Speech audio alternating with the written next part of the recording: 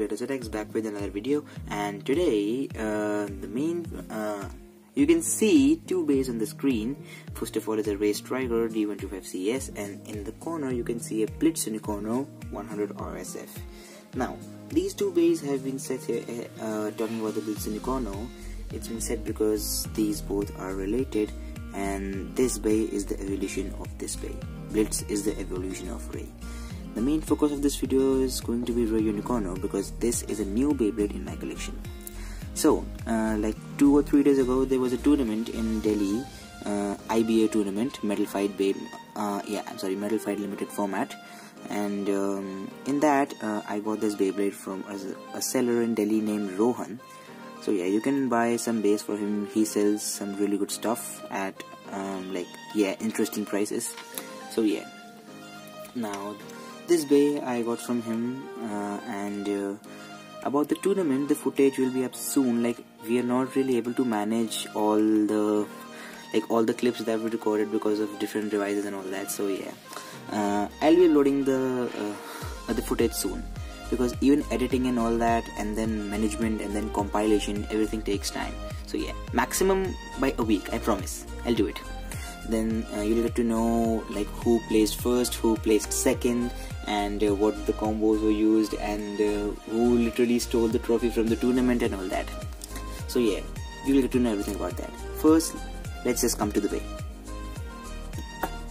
So I'm having all the parts assembled, and let's just move towards the face bolt first. So I am having the face bolt in my hands right here, and let's just describe it. So you can see a purple base, it's pretty, and on that you can see a yellow tattooed unicorn like focus. Yeah, so it's like a horse, and horse has a horn on its head or forehead, anything.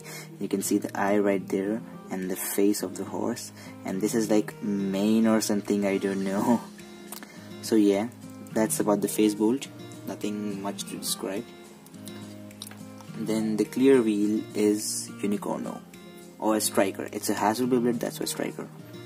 So on this I can see 3 unicorn horns. I believe these are horns only, and they're towards the right direction. So I'm going to be feeling that whenever it spins, it hits also like this. If this comes in contact, it hits.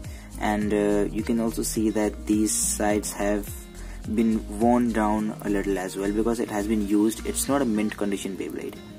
So yeah, and I believe that it's a pretty good wheel for attack, because if it comes in contact, then yeah, it'll do some damage. So nice teal, blue and green in color, really nice, I like it. And then keeping the clear wheel aside, now we have the metal wheel. On the metal wheel, the name is Ray, and it's another attack type metal wheel, which I believe is really very competitive, because it's good for attack. Shit. So yeah, it's good for attack, but it's really underrated, because yeah, people don't really like using this bay.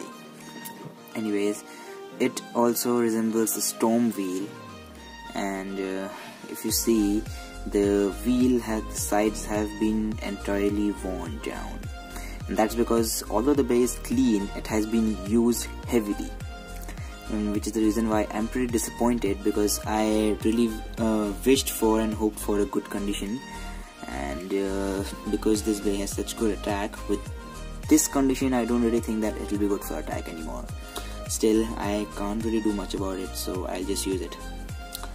The bay, the metal wheel is decently rated, and yeah, it's very good for attack. Like a new one might be, don't really know about this one. See, now coming towards the spin track, it is D125 Defense 125. This track is like just a normal 125 heighted track, with this circle like thingy around it, and theoretically it's supposed to provide extra defense. and which is why I don't really know why this track came with an attack type bay like Ray Striker, and Ray Striker was one of the main bays in the season as well, Metal Masters. Anyways, this guy, like, I believe that it has pretty good stamina as well, because this ring would be providing it great stamina. And I don't really know why the camera isn't focusing. Focus! Fuck. So yeah, I don't really care now. That's about it. It's a pretty basic track. People use it for attack, defense and stamina, all of them. Then this is another weird part. This is a Code Short Performance Step, CES as it's called, and this is like, let me explain it. It's a little bit unique. You all have seen the Unite driver from Burst, Storm Spriggan or Storm Sprisen, whatever you want to call it. That bay has it. It's just like that. So basically this part, this blue colored part which matches the color of the entire plastic part, it's actually a sharp part, plastic, made up of plastic, and then this red coating outside it is pure rubber.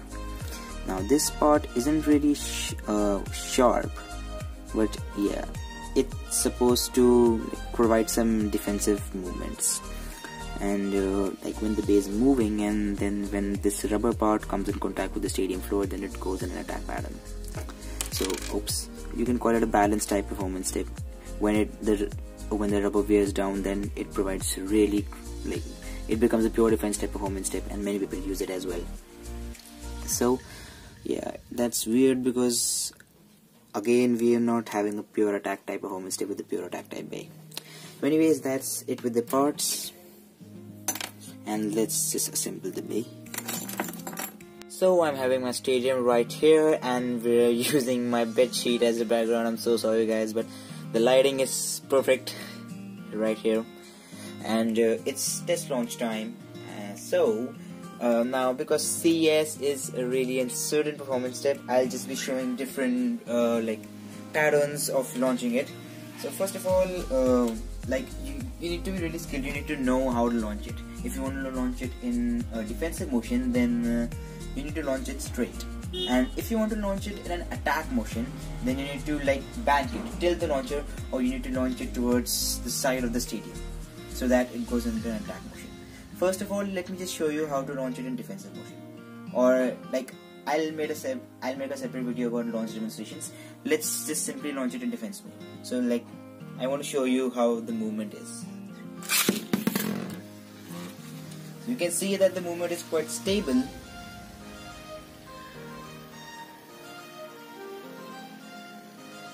Now I guess that's enough time for attack. So now I'll just first of all I'll be banking the launcher. You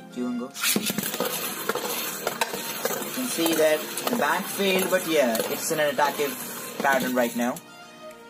And now towards the side, you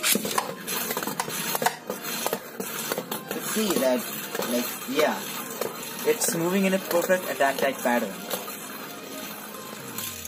Now there's another trait about the CS, which is that if you give it a really very hard launch, then, and if the CS is not worn down, or if it's Hasbro, then it's like whatever you do, like however you launch it with whatever position, it has to go literally crazy about the stadium.